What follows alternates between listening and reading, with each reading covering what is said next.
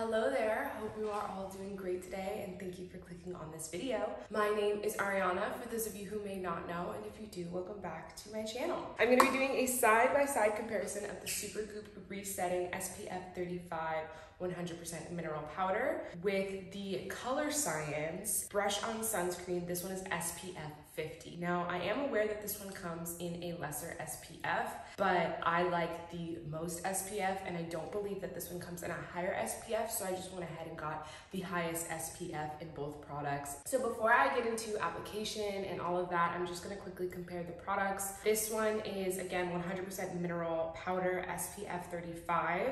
I believe the percentages of minerals are 24.7 zinc oxide, which is really good. That's really high, especially for an SPF 35 product. Right off the bat, I love the packaging. This application brush is so soft. It comes with a plastic pick in the middle so that no product basically becomes loose while it's in the packaging. You have like a nice click on off, as well as a refillable end. This product, again, the packaging was pretty simple. I believe this came like wrapped in plastic. Although I will say I don't like the brush on this one as much as I like the brush on this one. And then the active ingredients in this are 23.9% titanium dioxide and 24.1% zinc oxide. So a slight variance in the zinc oxide, but this one does have a large percentage of titanium dioxide, which does give it, again, more of an edge on the sun protection. However, titanium dioxide is known to not protect your skin against UVA rays as effectively as zinc. This one has a higher SPF. It is SPF 50, and it has the higher percentages of the minerals. So I will say this one is most likely going to protect your skin a bit better than the Supergoop. I just like the packaging better. I like the brush a little bit better, but we're gonna go ahead and look at how it looks on the skin, and that ultimately will decide whether we like which product better. So I think I'm gonna do the Supergoop on this half of my face, then we're gonna do the Colorescience on this half of my face, and for the sake of visibility, I'm just gonna put my hair up. The packaging on this is really good. I love how this clicks into place, and we're gonna open it, or maybe that was closed. I don't know. I'm just gonna put this on. In this one, I got the color medium. It's a nice fleshy tone.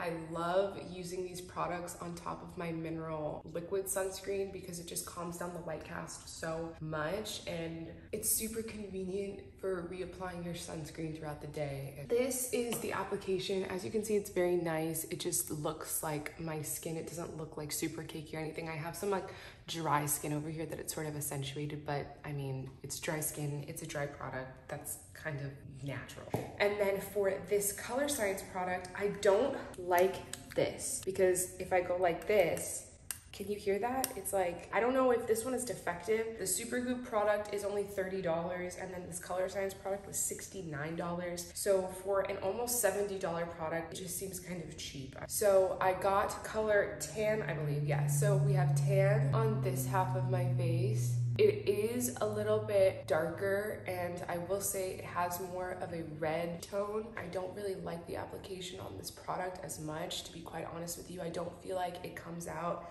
as effectively or as evenly. I feel like I have to work a lot harder to get this product out of the brush, and then the brush itself is pretty abrasive. Honestly, the wear test is going to determine everything for us, and if we like this product or if we don't. I am going to go ahead and go about my day. We're gonna come back in a few hours and we're going to see how this sets on our skin, and we're gonna reapply later on.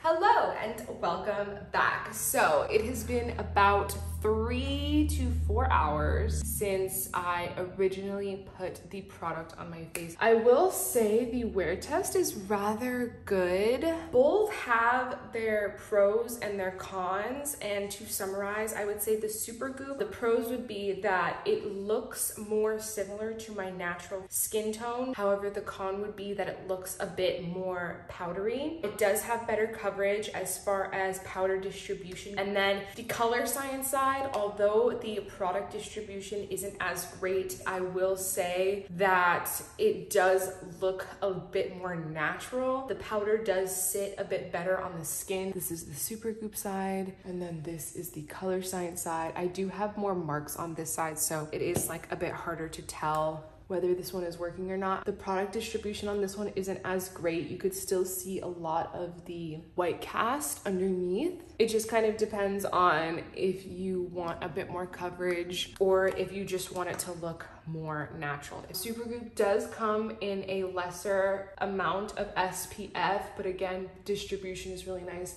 The color is really nice. The brush is really nice. Neither of them, I would say, are really good for setting overall, only because after some time, my eyelids did crease, and because I am wearing a mineral-based sunscreen, it did crease white.